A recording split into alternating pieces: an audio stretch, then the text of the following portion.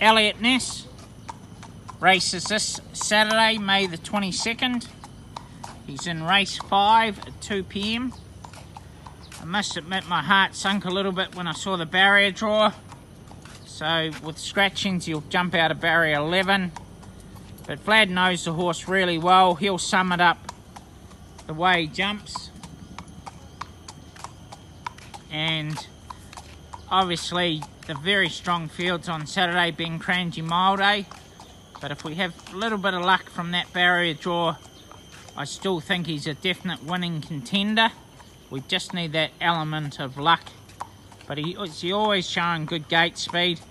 So if we could just end up perhaps 4th or 5th in running with a little bit of cover, that'd give him the best opportunity. And they always run along a bit in these novice races for the good stake money of 75,000. So just that element of luck in our favour we will need. Best of luck, Elliot Ness.